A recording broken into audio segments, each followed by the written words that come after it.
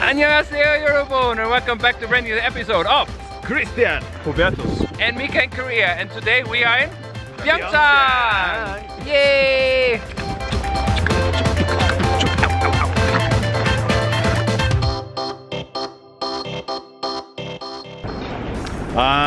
오늘은 이제 2018 평창올림픽 시작한 지 얼마 안 남았으니까요. 이번에 이제 친구들한테 강원도 자체를 제가 한번 소개시키고 싶어서 제가 데려왔어요. Nice. Go to the bird.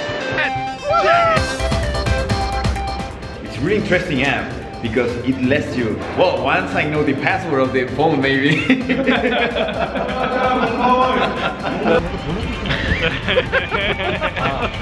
전화 왔어요.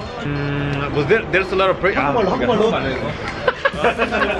오. Look at that. Yeah. 소맥 맛있어요. So good. 진짜 안 참으면.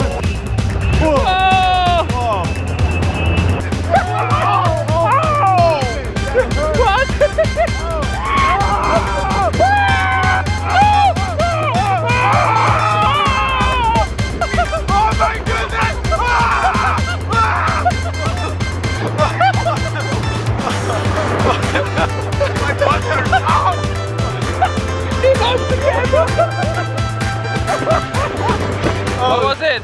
This is more extreme than I was expecting. 너무 재밌어. 너무 재밌어요.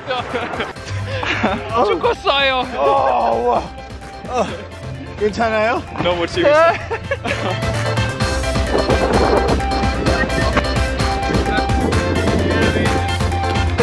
Really?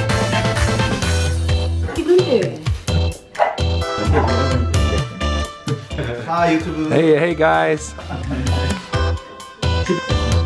Most beautiful mandu I ever made. It looks really yummy.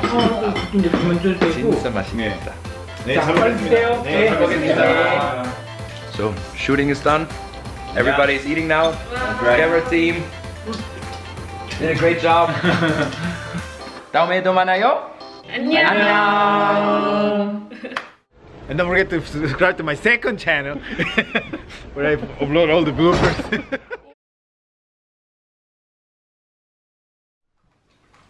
구독자 여러분 안녕하세요.